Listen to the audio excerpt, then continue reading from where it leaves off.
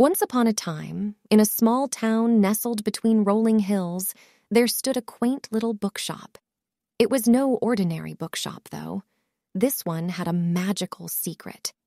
At night, when the moon was high and the stars sparkled brightly, the books in the shop would come to life. The owner of the bookshop, Mrs. Amelia Green, knew about the enchantment.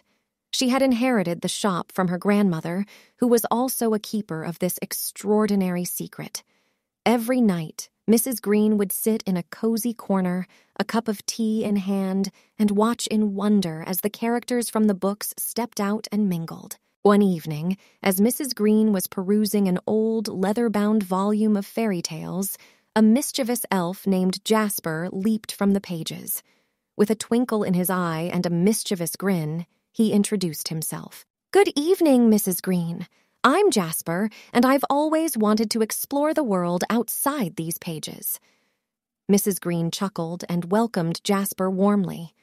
From that night on, the two became fast friends. Jasper's infectious enthusiasm for adventure breathed new life into the old bookshop.